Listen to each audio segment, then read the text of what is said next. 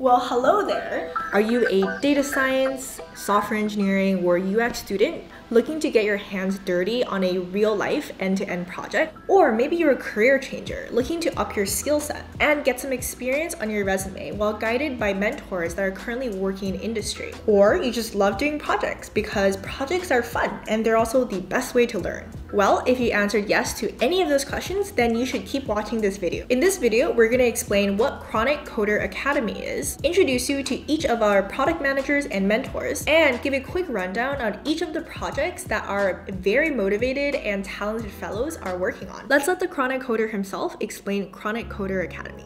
Hi everyone, I'm Chris. I'm the creator of the Chronic Coder YouTube channel and its many great projects. The Chronic Coder Academy is something we built to help accelerate the growth and learning of the Chronic Coder community through application. And the reason we focus so much on application is because I remember being in a place myself, what they now refer to as tutorial hell, where you're going and sitting down and just doing a bunch of tutorials, nicely templated, nicely made by different people, and you're just copy and pasting what they have and maybe understanding a little bit, but never really retaining that information or never really feeling like, oh, at least I never really felt like I knew how the places fit with each other.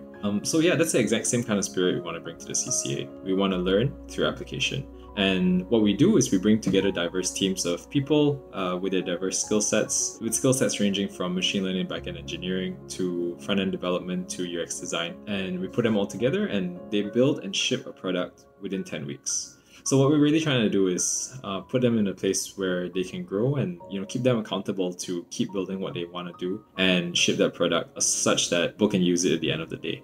Benefits of the Chronic Coder Academy, if you choose to apply for it, include, well, obviously first you're building a product that you're building as a team. You're working together to create something that people can use at the end. The second thing is you're learning about these real world problems and you're learning how to solve them with the skills that you have. The third is being able to explore new ideas, new roles, treating it kind of like a mini startup that is, part-time. Considering that you have to do a lot of things in this 3-man team, right? Other than that, you also get a bunch of networking opportunities to talk to other fellows in your cohort or even alumni that has come before you, industry people as well. And finally, you end up with something that's a strong portfolio piece that you can show to any employer in the future. We'll make sure that, firstly, that it's shipped, that it can be viewed from anywhere and by anyone, and also that it follows industry standard practices. I want to say too that our main goal isn't to necessarily teach you or lecture at you. It is mainly to keep you accountable and make sure that you're following all the steps it needs to get that product built and shipped at the end, right? We're just here to facilitate your learning, and we believe that through application and through seeing these problems and trying to solve these problems by yourselves, that you would learn more than what we could ever teach you. Hello everyone, my name is Ignacio Raposo, also known as Lugus in the Discord server. At the moment, I am finishing my master's degree in Management of Complex Projects at University College London in the UK. Additionally, I am professionally consulting for some startups as a data scientist and working as a project manager in industrial digital transformation projects for a company back in my home country. My core background is in mechanical engineering. This has led me long ago to find my passion for reliable application in risk-consequence tasks for big data, applied graphs, machine learning, and deep learning. Leveraging the advantage of blending physics, statistics, and computer science in order to lead the reliable delivery of a project's intended outcome in the real world is a personal mission for me. During this season, we have 3 main featured projects. Project iCommander is a machine learning project being developed for ACE Center, a UK charity that specializes in augmentative and alternative communication and assistive technology. The main outcome expected from this project is to deliver an MVP system that is capable of using consumer-grade camera to detect voluntary eye movements, up, down, left, and right, and output a 4-bit signal that can be ported for any of the requirements that the charity sees fit. For this, we're most likely using Docker for containerization, FastAPI for handling the module requests, TensorFlow or Torch depending on the success of the computer vision experiments, and Python for most of backend programming. The second project, also for ACE Center, is a Morse decoder. The main outcome of this project is to be able to input device-agnostic Morse code signal and validate which one is a proper voluntary command, and adding a little bit of complexity by outputting not only characters, but developing a creative way of including a control pattern that allows to interact with digital devices in the form of keys, such as, for example, delete, enter, tab, etc., in order to augment the accessibility towards digital devices that these people with reduced mobility might have.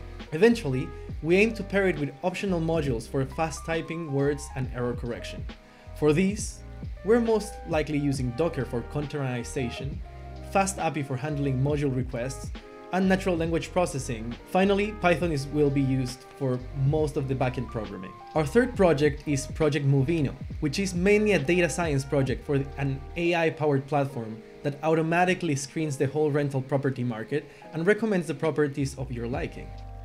The main goal of this project is broken down into main objectives: to analyze their scraped data from all the websites and listings, and scrape more relevant data from the web for the areas that are surrounding these properties, and also ensuring the correct veracity and validity of the data that goes into the engine. Secondly, we need to derive insights and develop metrics relevant to the end users of the platform by exploring the large data pool in order to improve the overall experience. For this, we are using a mixture of Jupyter notebooks, Streamlit, and several different Python libraries to deal with big data and scraping data from the web. Up to the moment, we're making good progress on the initiatives, and we're extremely excited to work with all these motivated and skilled people. We aim to deliver our goals and make a real difference on the real-world application for our partners and our end users. So a little bit more about me. I am currently a research software engineer at a large aerospace company. My team primarily focuses on machine learning and data analytics projects, contracts with external entities like the government, or internal research and development projects. So my role is kind of a range of different things. So I would mainly call it like full stack data engineering, full stack data science, because we kind of work on everything under the sun in terms of software development for machine learning, data analytics specific projects.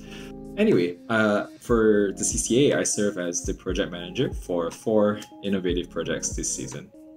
The first is the YouTube Matchmaker, which is a problem Tina and I know very well.